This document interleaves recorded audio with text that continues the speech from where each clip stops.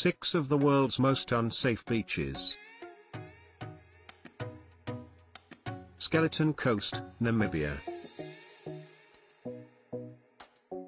Although frightening, this is a very appropriate name for this beach. The extremely lethal Bengala current causes regular shipwrecks, and the surrounding waters are home to over 11 species of sharks. And there are several predators, which include hyenas and even lions, that patrol the beach. Portuguese navigators used to call this coast the Gates of Hell. Cape Tribulation, Australia.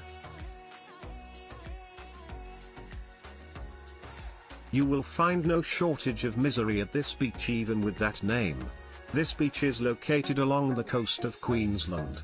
It has very alluring sandy stretch and palm-fringed aquamarine waters. But, at the same time, there are dozens of booby traps that await you in these waters. If you want to swim here, it is recommended that you wear a stinger suit, as the water there is laced with stinging jellyfishes. That is your first red flag to stay away from the beach, but, if that is not enough, we have more.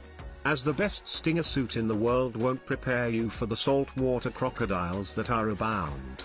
There are no suits that are made commercially, at least, that would keep you safe from crocodiles. To top that, the Cape is also home to cassowaries, which are flightless birds that are the size of ostriches. They have talons that are sharp enough to rip you from head to toe.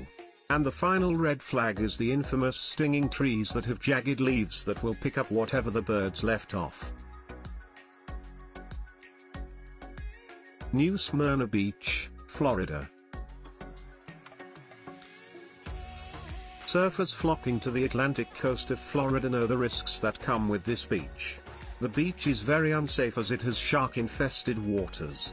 As Florida has an average of 29 shark bites annually. And in the year 2017, around 9 of these attacks occurred around a section of this coast.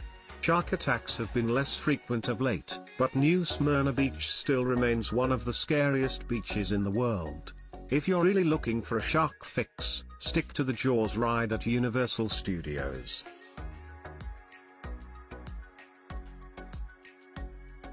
Hanakapi Beach, Hawaii.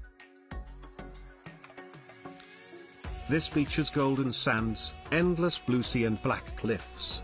But do not succumb to the temptations of this paradise just yet.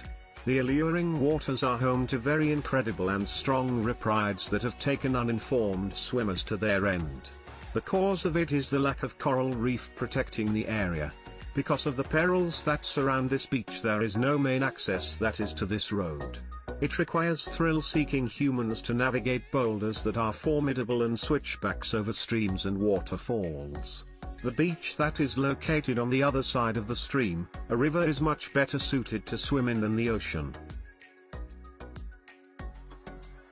Fraser Island, Australia.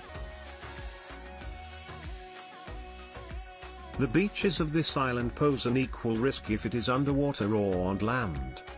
Recently, the island has become inundated with irukandji. They are the most venomous jellyfish in the world.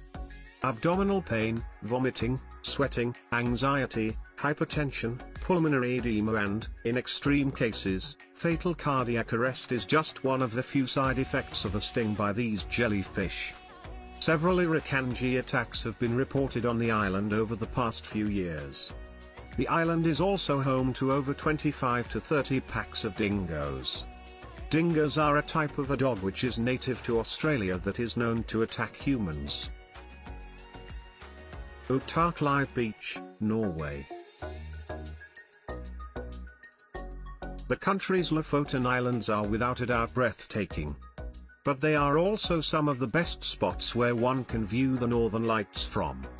Even though the beaches and shores look inviting, it is considered best to remain on a chilly and dry land. Lying north of the Arctic Circle, the islands are surrounded by waters which are between 46 and 57 degrees Fahrenheit during the summers. To put that into an understandable perspective, National Center for Cold Water Safety says that water below 60 degrees Fahrenheit is life-threatening. And while the coastline may seem very inviting and seductive due to the northern sky, it would be better if you just skip out on taking this beach water plunge.